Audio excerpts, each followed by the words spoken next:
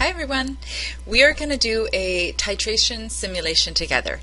Unfortunately, in an online course, we can't send the equipment to do a titration for real on your own at home, but we can do a simulation together, which basically gives you the same visual idea of what a titration looks like and how it works.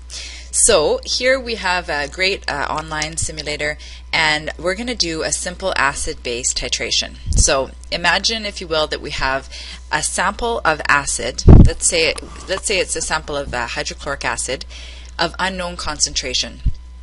So we're not sure what the concentration of this acid is, and we want to titrate the sample to find out what is its concentration.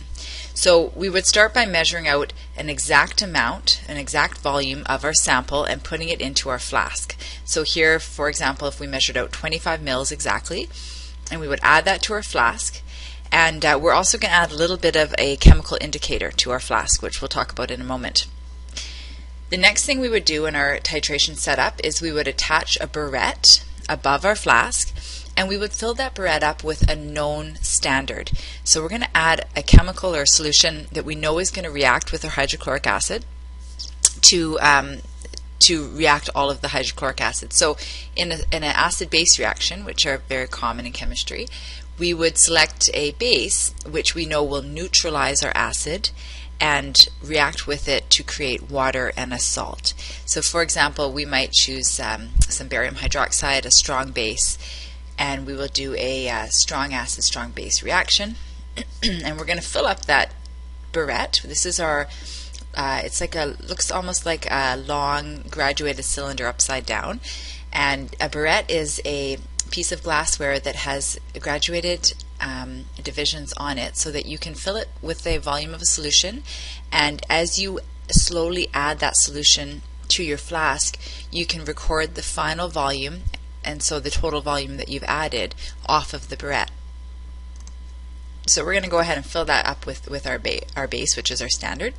And that standard has a known concentration. So we know the concentration of our base that we're adding, and then from the titration we're going to be able to record the volume that we add.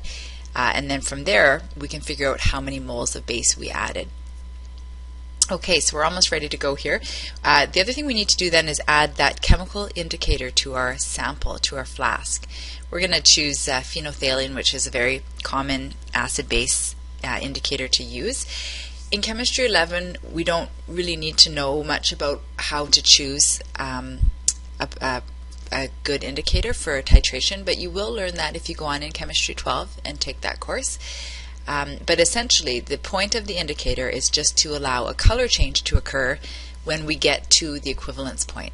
So when all of our moles of HCl have been completely neutralized and reacted with our base, we're going to see a color change. And that tells us to stop the titration because we know that we're there, we finished it.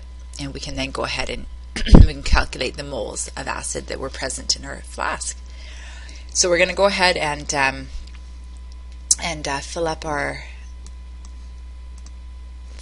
burette with our standard base, and our sample is ready to go. We're always stirring it the whole time through our titration. So we generally you stir it using your hand, so you're holding the flask with one hand and slowly swirling it. Here they've put a magnetic stir bar into the flask so that it keeps stirring it automatically. It doesn't really matter as long as you can continue to stir the solution so that as you add the base, it's mixing well with your sample. Okay, and then this little stopcock that you see on the on the burette is a little valve that allows the base to flow into the flask. So this basically is the stop and go valve, and so we can either pour a whole bunch in at once. So we might pour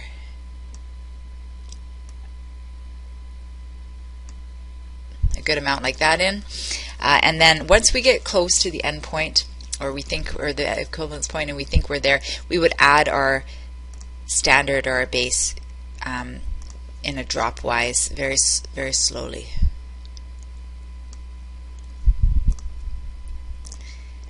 I don't want to take too long on the simulation for those of you watching at home, so I've added a little bit already because I think I know approximately how much we have to add.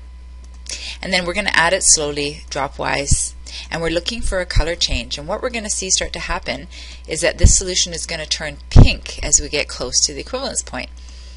And it will start to turn pink, and it won't stay pink. The pink will fade, but once we get close, we'll notice that the pink color is staying longer, and eventually it doesn't fade at all, and that's when we know we have reached the equivalence point.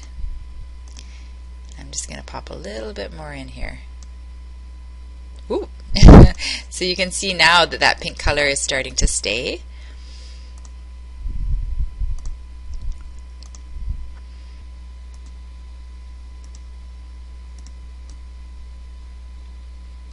Okay, so right towards the end here, I'm at 19.38 mils of base added, and we have our color is not changing, so that tells me that I'm at the equivalence point.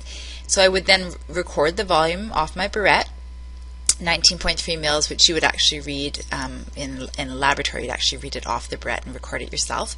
And then using that volume and the known concentration of your base, you could then calculate the moles of base added. And then, as I mentioned before, we could cross the mole bridge to moles of sample and then concentration of sample using our volume of sample. So a very simple way to titrate and find an unknown concentration of a sample.